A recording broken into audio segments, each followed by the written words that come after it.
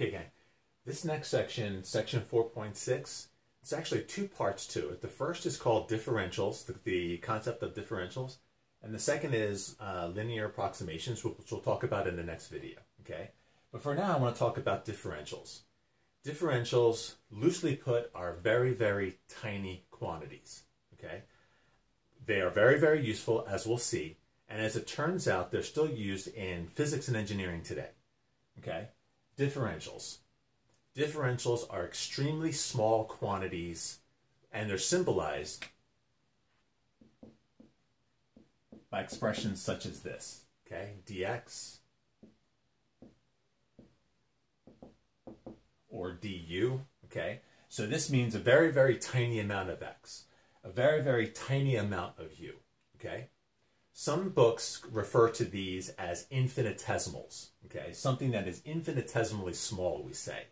Not so small that it's actually equal to 0, but too small you can't see what a microscope will say, okay? So the differential of x, the differential of u, the differential of something, okay? They're called very, very tiny quantities, okay?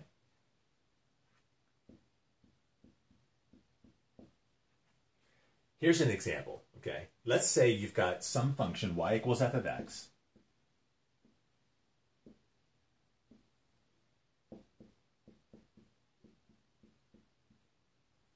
Okay?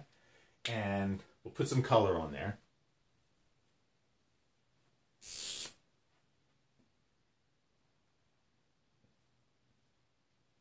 Okay? Now, to the untrained eye, that looks like a little red dot. We know better. Okay? It's practically a segment. Whoa, what's he talking about? Well, let's do this. Let's put a microscope around this part right here. I'm going to magnify it over here, okay?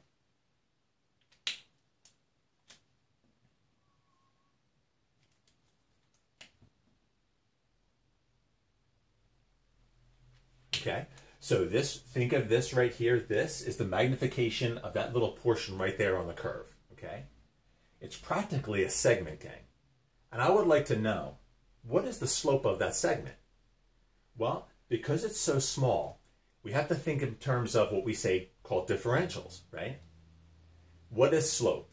Slope is the rise over the run. Well, according to this figure right here,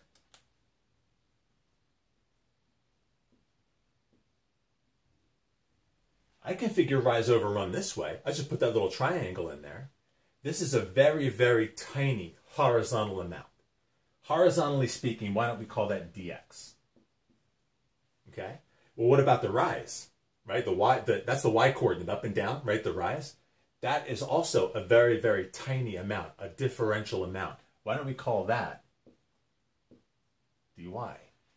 So what is the slope of that little red line right there? The rise over the run.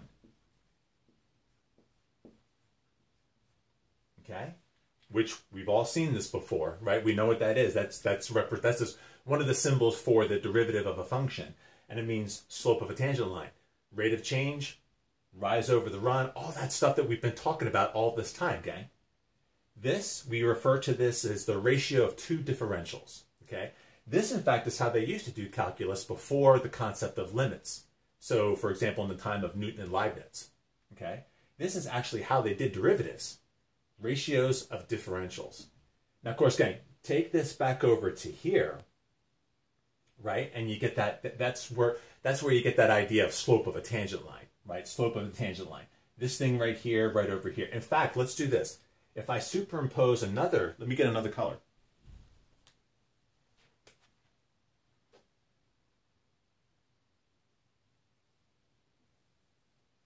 Suppose I superimpose a blue line right over top of that red line, okay?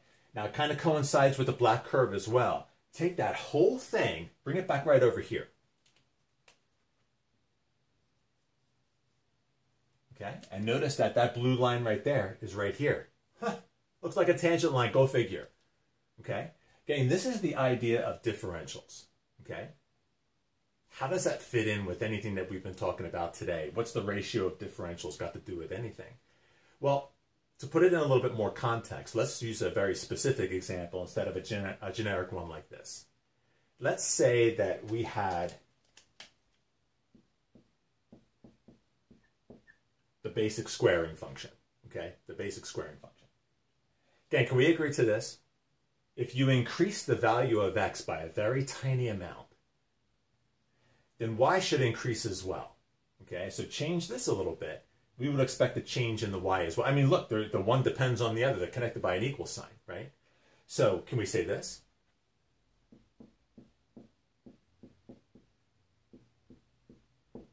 Okay, change x by a very, very tiny amount, say dx, right? A differential amount, an infinitesimal amount. That little change on the right-hand side will cause a change on the left-hand side. Okay? Expand this. Expand this.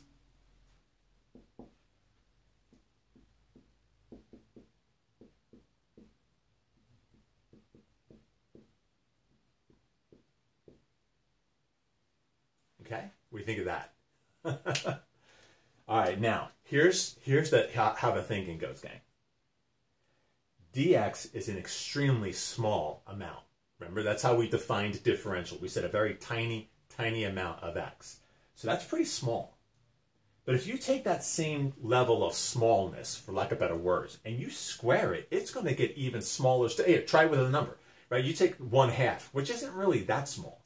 But if you take the number 1/2 and square it, you get back 1/4, which is small. Okay? So over here, you've got a very, very tiny quantity, and you're raising it to a power. That's going to make it even tinier still. In fact, gang, we can say, let's argue that this term right here is negligible. It adds no appreciable amount to the sum of these two terms. And so maybe we just disregard it. It adds no appreciable amount. Okay. So now we've got y plus dy here is equal to these two terms on the right-hand side. Well, y is the same as x squared. Okay, see this right here, gang? See that y? It's the same thing as x squared. But you've got an x squared on the other side as well. So you have an x squared here and an x squared there. They will cancel from both sides.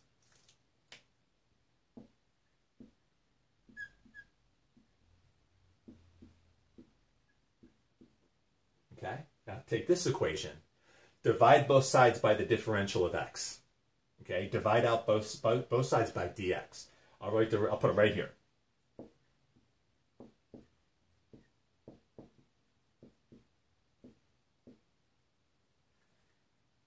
Okay, so dy over dx, the ratio of the two differentials is equal to the 2x over here. And so, of course, we knew that, right? But by the power rule that we learned back in, what was that, section 3.2, I think it was, right? The derivative of x squared is 2x. So that's not very surprising, right? But remember, the way that we defined derivatives at the time, we used limits, right? Remember the 7 limit formulas that we talked about? We had a whole table of them, okay? So why were those necessary? A lot of reasons, but let's go back to this right here. Mathematicians are going to have a very hard time with dropping this quantity right here, okay? Is this quantity exactly 0? No. So why are we allowed to drop it? We're just using logic. It's a very tiny quantity raised to another power, raised to, right, you're squaring a tiny number, gets even tinier still. So we disregard it because we say it adds no appreciable amount. It's a negligible amount to the sum of these two right here. So we can just disregard it. Again, the problem is this. How small is small enough? And who gets to decide? See, the early mathematicians, they had a hard time with this kind of thinking, right? And that's where the whole business of limits, evolved, and the limits that led to the difference quotient, the derivative, and all of that. But before that time, this was pretty common practice. The thinking is that we call these higher order differentials. We always say higher order differentials can be disregarded because they're so negligible, okay? Now, are you going to find this in most calculus books today? No, because mathematicians, they can't deal with this. The problem for a lot of you is that many of you are going to go on to study physics and engineering, and gang, that's still how physicists and engineers do calculus. They use the concept of differentials, okay?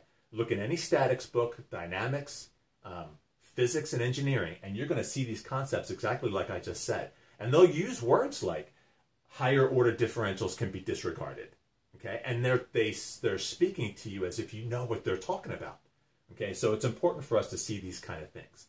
Let me give you another example. We'll do, let's do a sine function.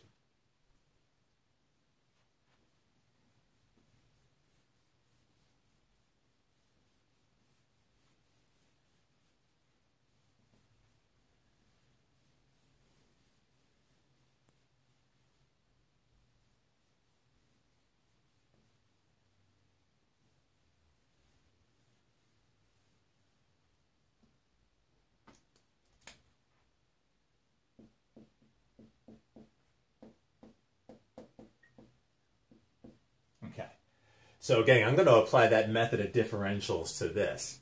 See how this turns out. We already know what the derivative of the sine is. We know that it's equal to the cosine. There's no surprise there. I'm going to use something else that we developed earlier on. I believe it was section 3.5. Remember this, gang?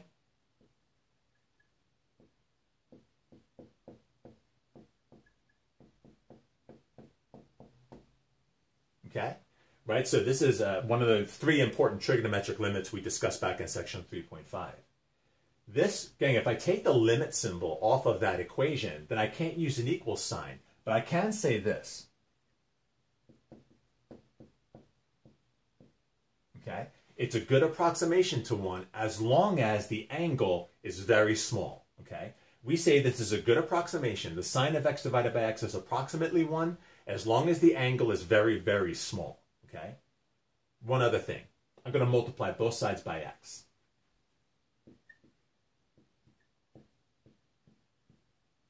Okay, once again now, this says that the sine of an angle is essentially the angle itself, as long as the angle is very, very small. Gang, try it with your calculator in radian mode. Take like the sine of 1/100th, and you'll see that it's practically 1/100th. Okay, all right, now back over to this. All right, I'm going to increase the sine's angle by a little bit, and we would expect a change in the left-hand side also by a little bit. It seems logical.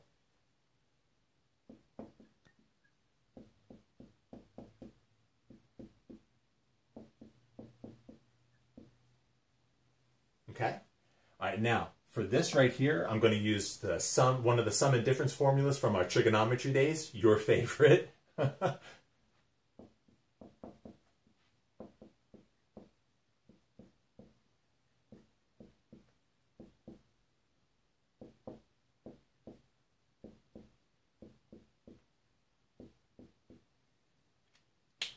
Okay? And so we'll have this result right here. Okay. All right, so what are we going to do with this? Well, first of all, the y right here, that y, gang, is the sine of x. Okay, so this y right here,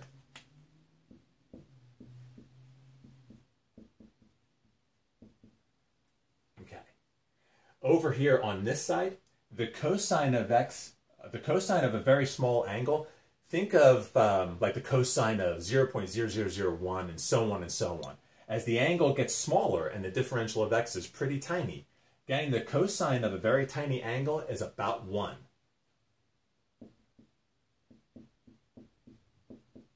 Over here, look at this. The sine of a very small angle. Well, according to our work over here, previously, we said that the sine of a very small angle is essentially the angle itself. So the sine of the angle dx is approximately dx. Okay? Next, notice I've got a sine here and a sine here. Subtract them from both sides.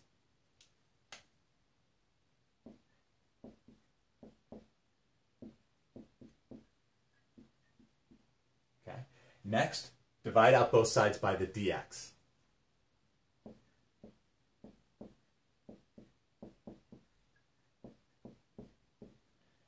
Exactly as we would have expected. The ratio of the differentials dy to dx is equal to the cosine of x. Now, early on, gang, we never said anything about this expression other than the fact that it was a differential operator. Remember we said the prime notation for derivative and the operator notation for derivative. We never said anything about that being a fraction. We didn't shy away from it either. It just wasn't the right time. But you should remember this, and remember this always, gang, because it will always be true. The ratio of differentials always correctly represent derivatives. Okay? Let me say that again because it's important. The ratio of differentials always correctly represent derivatives. And we will see that again in the rest of Calculus 2 and Calculus 3. Okay, you'll see it again in your physics and your engineering. It's a concept that doesn't go away. All right, even after all these hundreds of years of calculus, we're still doing calculus using differentials. Okay.